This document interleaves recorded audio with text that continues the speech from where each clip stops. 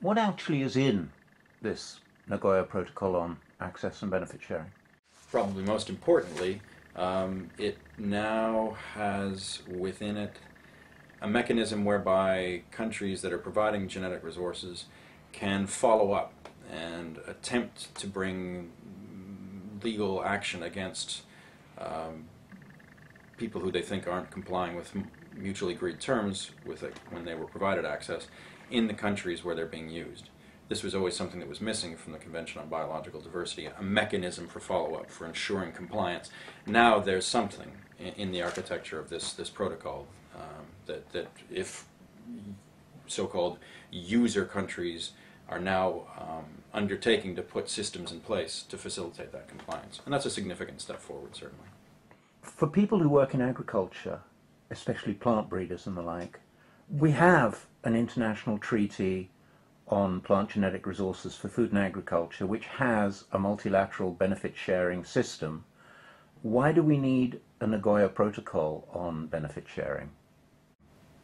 Well, as far as the multilateral system of access and benefit sharing created by the treaty is concerned, one of the issues at play in the negotiations of the protocol was that the protocol might ignore it and simply plow over it and render it, in a sense, redundant. Had the protocol explicitly stated its scope as applying to all genetic resources, including plant genetic resources for food and agriculture, and not included within it language whereby it recognized the pre-existence of the multilateral system of access and benefit sharing under the treaty, it would have, in a sense, overlapped it or laid over it, and it created new obligations for actors like the CG centers that are hosting international collections of plant genetic resources. And it wasn't really until the final moments of the final days that we knew for sure that the protocol would have within it language that adequately recognized the international treaty and adequately recognized mechanisms under the treaty, like the agreements between the CG centers and the governing body of the international treaty, so that they wouldn't be interfered with by the protocol.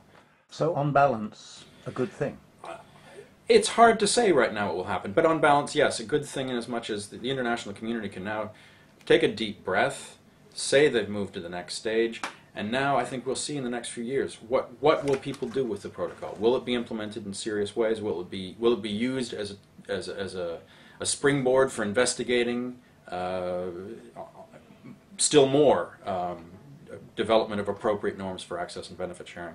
Or will it, because not everyone's satisfied, it's a compromise text, will it contribute to a further entrenchment of distrust? God, I really hope not. It would otherwise be such a shame, because really the whole benefit of this is there's now an agreement. An agreement presumably means a meeting of minds, at least to a certain extent, and that people can now move to the next stage in accessing, using, and sharing benefits and getting on with the job.